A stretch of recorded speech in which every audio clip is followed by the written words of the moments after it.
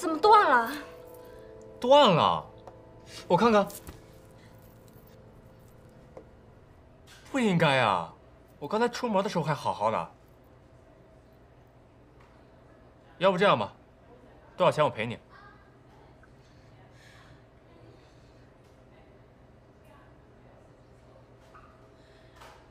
你知道什么叫做无价吗？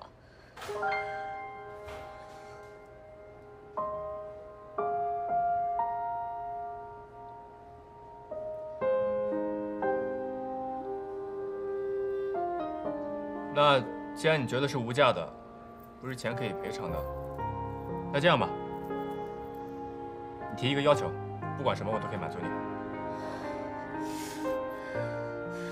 季向空，我还以为你是什么正派好人呢，看来是我误解你了。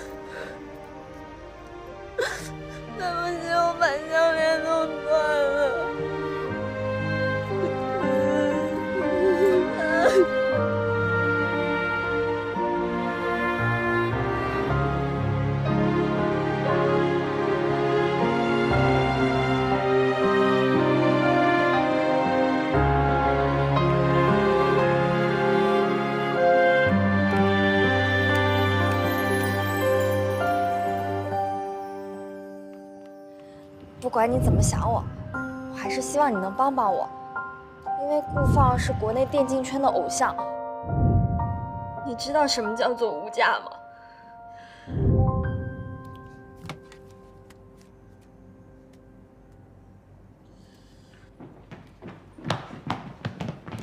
你怎么还在这玩手机啊？怎么了？队长要退役了。队长在哪儿？就在下面。等一下。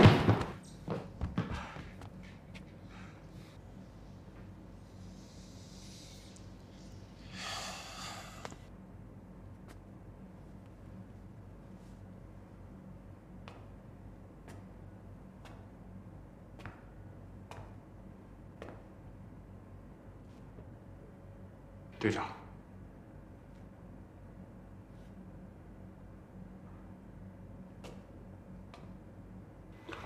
别叫队长了，会有更适合的人来接替我的位置。至少现在还是。队长，你真的要退役吗？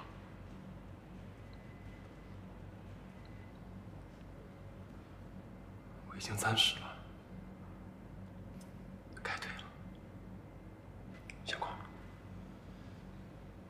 战队可以没有我，但是不能没有你。如果说这几年我还有一点作用的话，那就是因为我发现了你。但是温哥华回来以后，网上骂你的帖子铺天盖地。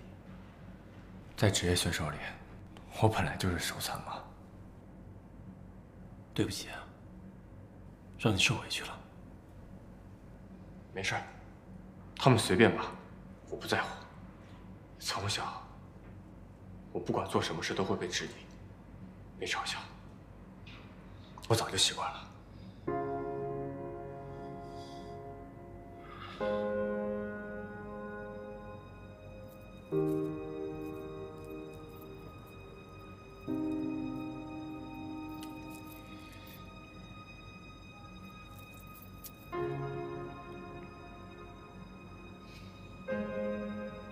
我战斗了这么多年，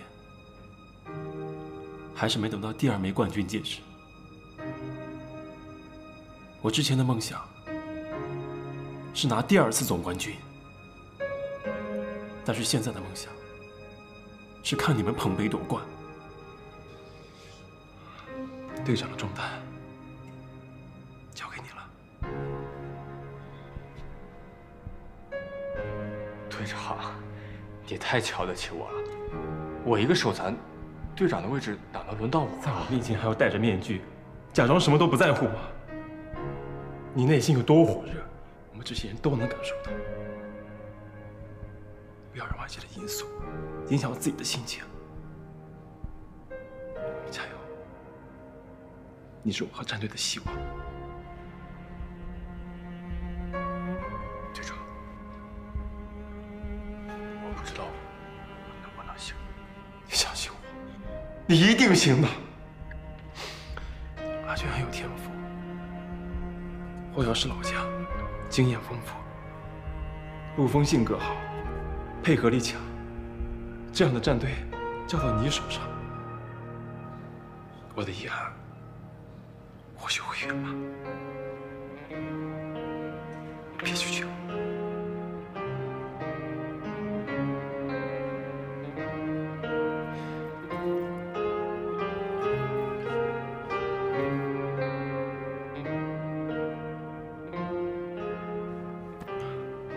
加油！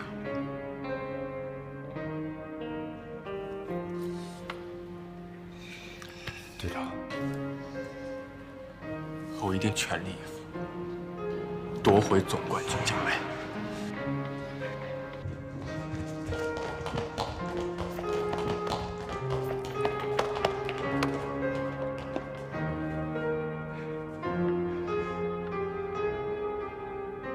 队长，你别走。队长，今天是我们失误，明天我们一定可以拿冠军。队长，我们几个在一起奋斗这么多年，不差这1年。别走，再战1年。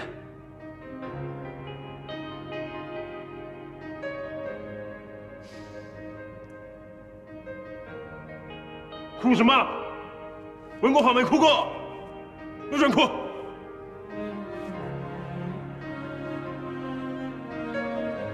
你说过要带着我们上冠军领奖台的。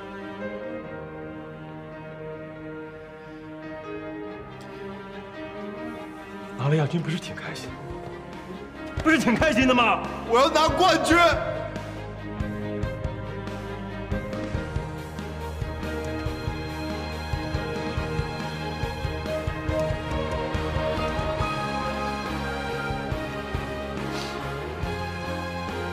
我虽然退役了，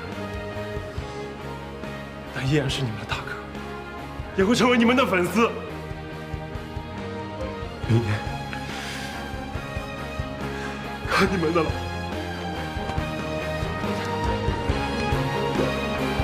加油！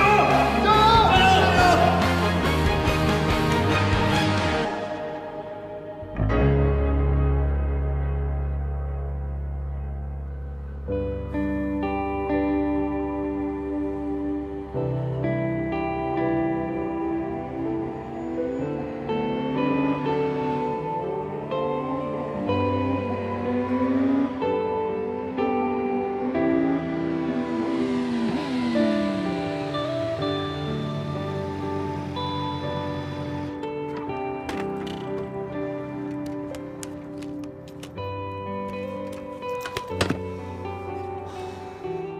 小雨，输了请亲自开锅啊！失败。愿赌服输，买去。再来一盘，我刚才击杀了你那么多次呢。中计了吧？他故意引你来上路，让你击杀。不错，很少有人能看懂我的战术。臭小子，知道这是谁吗？孙哥，我知道 ，Chris 顾放，传奇战队队长。你好，我叫季相空。你好，我想邀请你来传奇战队当团队指挥，用你的战术帮战队登顶夺冠，有兴趣吗？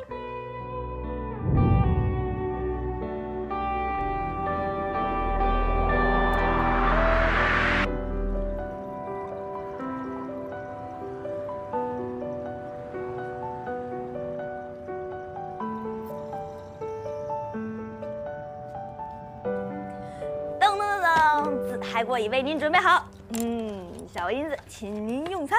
哇，好香啊！怎么样，陆爷对你好吧？谢姨。对了，我觉得之前刘总说的特别对，这转到了巅峰版，确实和之前在生活版不一样了。不仅仅是要新鲜点，最重要的是专业知识，不然观众会质疑你的。他们在我微博下面留言说要看我明天的直播，希望我可以首战告捷。哎呀，我说你平时多聪明一个人啊，怎么现在变这么单纯了？乔欣啊，勾上了传奇赵经理的线，得到了独家采访权，刘总高兴的不得了。哎，我说，你要是跟季相空搞好关系的话，那说不定你……这季相空就是个混蛋，我这辈子都不想看见他了。如果是为了能赢过乔欣，变得跟他一样，那我岂不是输了我自己？你觉得值得吗？哎，你看这上面写的“无辣不人生，无梦不青春”，你还记得我跟你说过什么吗？追梦路上啊，满满都是坑。现在乔欣已经无时无刻不把你当假想敌，他上次害你错过飞机，接下来还不知道他能使出什么招呢。你说我说的对不对？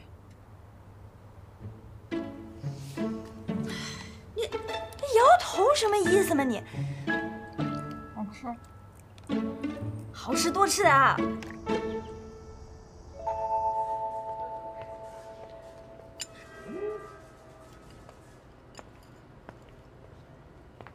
早啊，罗教练。早，吃了吗？哎呦，吃我哪有心情吃东西，我都快愁死了。在咱们队里啊，要稳，就属罗教练您了啊。都发生这么大的事儿了，还有心情在这吃早餐、喝咖啡？哎，也不是什么大事儿，开个董事会而已。不是大事儿，顾放都退役了。哎，你说这个队长的单子谁来挑？是不是？这件事儿我们回去会商量之后再决定，就别担心了。罗教练，您心里边就没个人选吗？啊，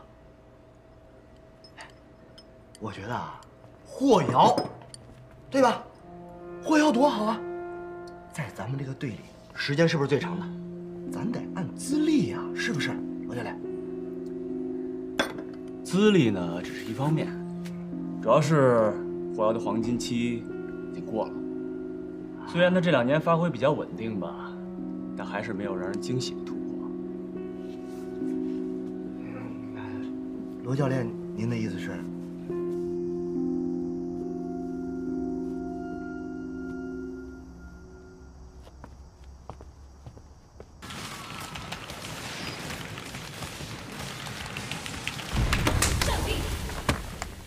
可以呀，走位、意识、配合各方面都很优秀，挺有天赋的。是大家配合的好。我刚刚其实特别紧张，我2个手心都一直在出汗。哎，我们这儿可不流行谦虚啊。哎，你玩的可不像只玩过3年啊。人家就玩了3年，都比你玩的好。以后你跟我混了啊！啊？怎么又跟你混了？不说好新来跟我混吗？新来都跟我混。行了行了，姚哥，你觉得呢？姚哥，挺好的，在新人里算是出类拔萃的，加油！行，那我宣布，从今天开始，李楠就正式成为我们传奇战队的一员了。谢谢季帅，谢谢各位，加油！加油！哎，晚上请客了！晚上请客，习惯就好，习惯就好了。哎，顾放要退役的事情，我想大家都应该知道了吧？今天呢，把大家召集起来呢，就是想商讨一下，谁能帮顾放把我们这个大旗扛起来。其实最好的人选就在这里。季相空，他一直是团队的指挥，而且阵容和战术都是他跟罗教练定制的，他的能力在座的应该有目共睹。我觉得他就是最好的人选。我插一句话啊，正好今天大家都在，我们就回顾一下上一次比赛的数据，看一看问题到底出到哪儿，为什么会输。这是第1局，季向空被击杀7次，第2局5次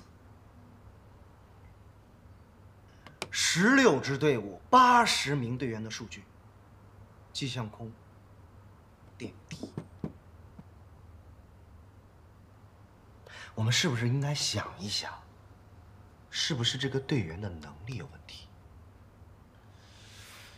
各位，其实这局比赛最大的责任在于我，是我私心作祟。顾放，第1局，季向空为了保我才丢了7分，而且中场休息的时候，他在休息室跟你们说的话，我也都听到了。说什么了？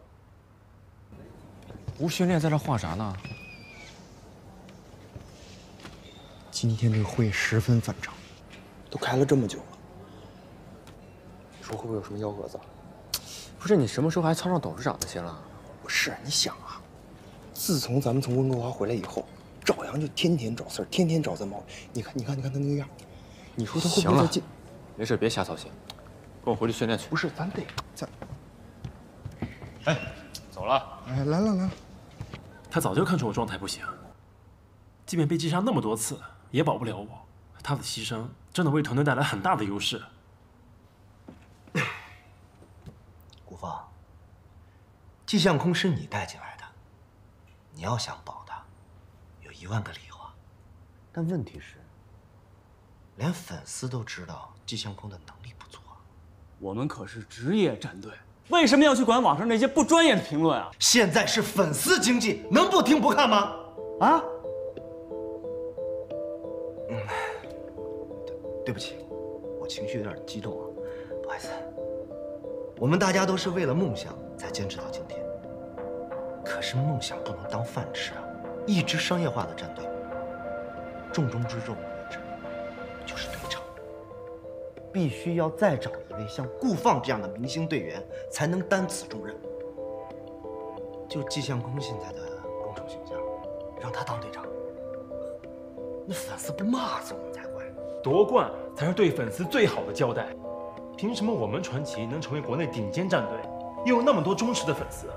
就是因为我们目标始终如一，征战世界，捧杯夺冠，这是基石，不能本末倒置啊！但问题是我们现在要……好了。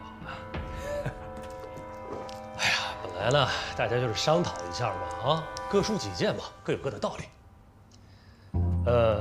这样，咱们让他试一试。我刚得到一个消息，巅峰为了推出5个新英雄，将要举办一个新版本的内测赛，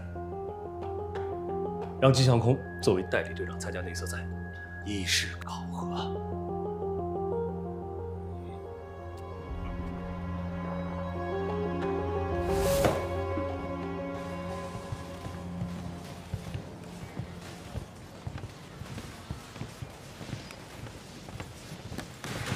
各位，队长，大家注意一下啊！我呢宣布一件事儿，从今天开始呢，季向空就是我们的代理队长了。不是，还代理什么？直接队长不就完了？话多。这队长的位置啊，没有真材实料，就算现在坐上去，迟早会下来的。没错，赵姐你说的有道理。从小我连个组长都没当过，这一下子升这么大高，还真有点不适应。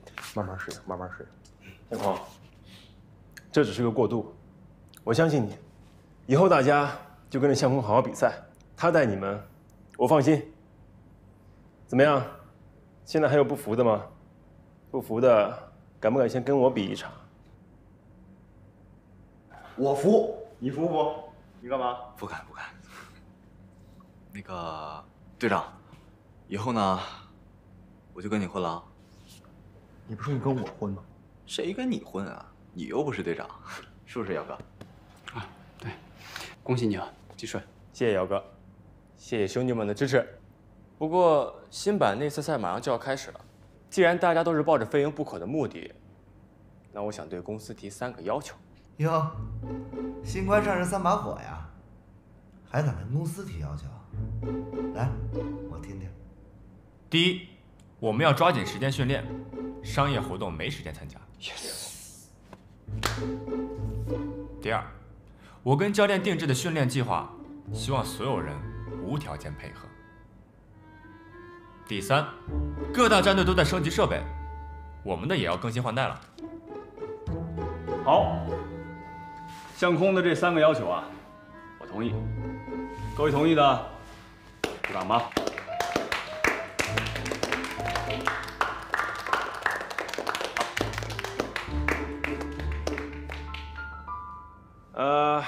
赵经理对我们一向都是无条件支持的，我觉得他不会拒绝的，对吧？那么就谢谢赵经理了，以后还请赵经理多多关照。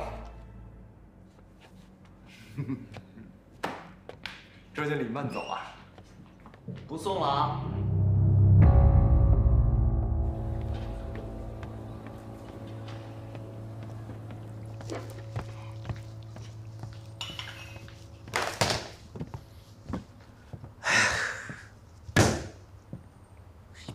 天高地厚的东西。赵经理，您别生气啊，这事不都还悬着呢吗？消消气儿，喝茶。不喝。哎，你说他只是一个代理队长，他牛什么牛啊？啊，他敢当着那么多人面跟我叫板，还什么所有的商业活动都不参加，那是他说了算吗？活动都安排好了，他要是不去，我得损失多少钱？对，反正这个季相公他就是想断我财路。季相公他也是靠着顾放，您等退役夜一半，顾放这棵大树走了，您瞧他还能蹦跶几天？不如咱们从外面找个人，既有名气，又一心放在打比赛上，这个人金董绝对没话说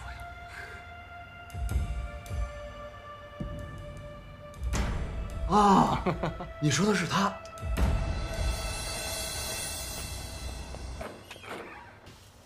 刘总，你找我啊？啊，稍等啊。那刘总，这件事情我们就说定了。好。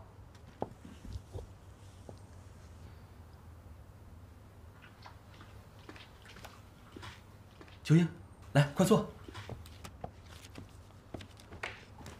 刘总，我发现你最近状态好像不是很好，从个人栏目的热度，还有直播的关注度，最近都掉得太厉害了。刘总，其实我一直在苦练英雄了，可是我也不知道为什么，这一打起比赛来我就错漏百出的。你看能不能从节目的多样化上考虑一下呢？比如把这个赛事分析和你的个人才艺结合在一块儿。刘总，我是这样想的，我认为咱们巅峰版是职业竞技的专业版，我不想让别人觉得我作为主持人很不专业。你对自己有要求，这是好事儿，但是你知道我们行业竞争压力太大了，我只能给你1个月的时间了。如果到时候问题还没有解决，我也只能抱歉了。我明白了。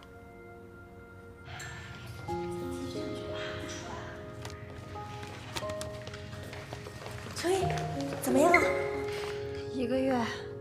1个月？1个月之内，如果我的节目热度还上不去，就卷铺盖走人。啊？陆依依，进来。那我先进去给他送稿子去啊。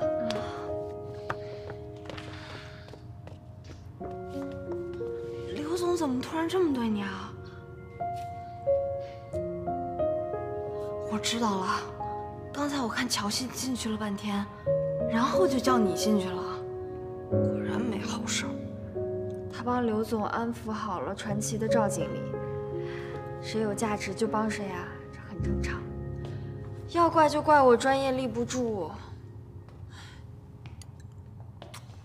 哎呀，这司什么都好，就是这咖啡机煮的咖啡吧，还是比不上外面手冲的。妍妍，其实我挺怀念以前你帮我买咖啡的那些日子。不是你叫我滚蛋，是本小姐吵了你。哎，好啦，吃个虾，别不开心了。谢谢。来，干一杯，干一杯，开心啊！哼。哎，你这家伙啊，天天给我灌毒鸡汤，结果自己行动比嘴巴还诚实啊！哎，冲动是魔鬼呀！我特想知道刘总今天怎么虐你了，以至于你突然就爆发了。其实他今天没虐我，他只是在抠脚。抠脚？我看他一边抠脚一边看我的稿子，我脑子里就回想起你对我说那句话：我怕什么？你陆依依要思想有思想，要才华有才华，还怕找不到工作？然后我脑子一热，我就对他说：刘总，请您不要用抠过脚的手拿我的稿子。你还笑？哎，不行，酷毙了，真的。还酷呢，工作都没了。哎，你呢？你从温哥华回来，老刘就不让你出去跑现场，你又不愿意唱歌跳舞，个人专栏热度又不好。可是你要走专业路线的话，这也不是1、2个月就能练出来的呀，对吧？这年头要火，只能搞事情。什么意思啊？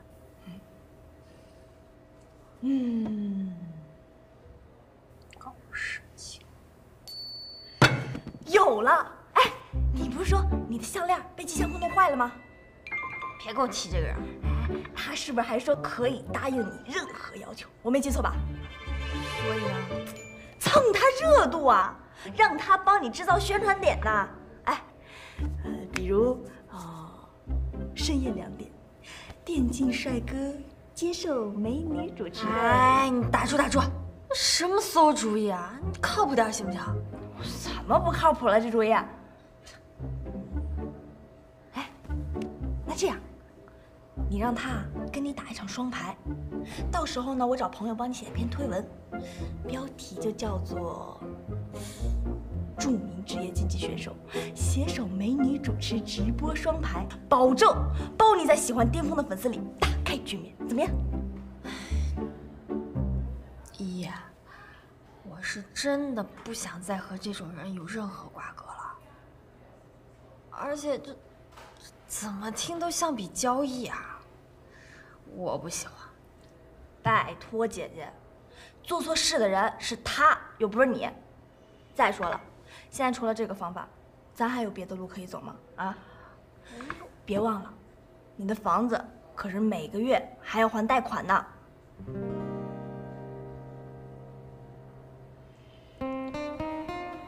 就真的没有别的办法了。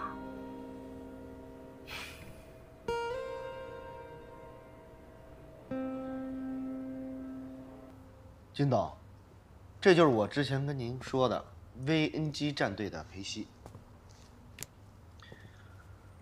是今年职业电竞圈最大的一匹黑马，目前世界第1中单。我也打听过了，他跟 VNG 战队的合约马上就要到期了，如果我们能把他签过来，到了明年温哥华总决赛的冠军肯定是我们的。这样的人才，我们传奇战队敞开怀抱欢迎啊！那赵经理的意思是想让裴西过来代替顾放中单的位置？啊？没有啊，我是想让他过来当队长。队长？啊？他可是舒文一手带起来的，人家怎么可能随随便便就让他换战队？而且我也研究过裴西。他的手速和操作确实都是顶尖的，但是你们有没有想过，为什么今年 VNG 只拿了个第4？ VNG 除了裴熙，其他人都不行。不是 VNG 不行，而是裴熙的打法太过独断专行。这群狼生，独狼死，像他这种个性的，绝对不适合当队长。你喊什么喊啊？人家观众就喜欢看裴熙1打5的这种打法，多有观赏性啊，多精彩啊！谁喜欢看你这种什么都看不懂的狗屁战术？你，口干舌燥。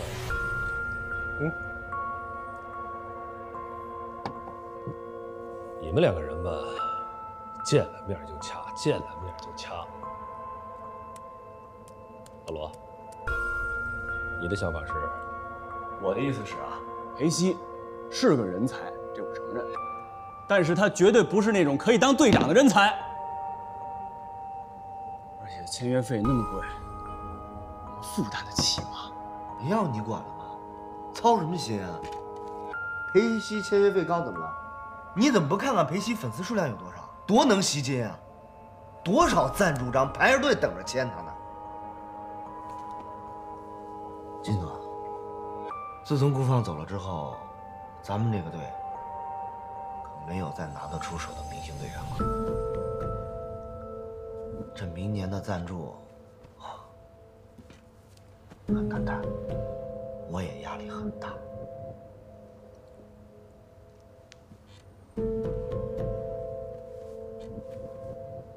朝阳，要不然你去跟裴熙谈一谈吧。行啊，没问题。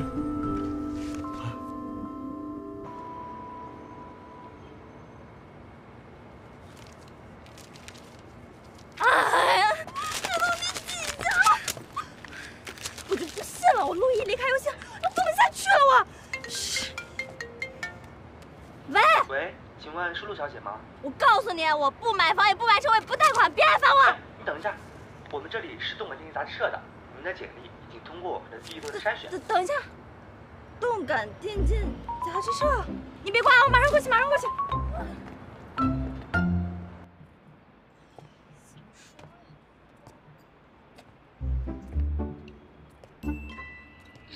喂，季向空，你不是说可以答应我任何要求的吗？不行，太远了。季向空，你能不能帮人家一个小忙？不行，太软了。哎，临场发挥吧。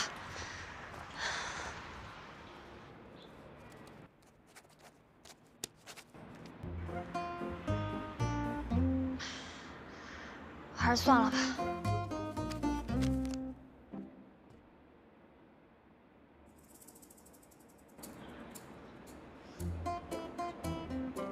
不对呀，他把我的项链弄坏了，他一句道歉都没有。凭什么呀？看我的这抢3抢4的，我凭什么算了呀？不行。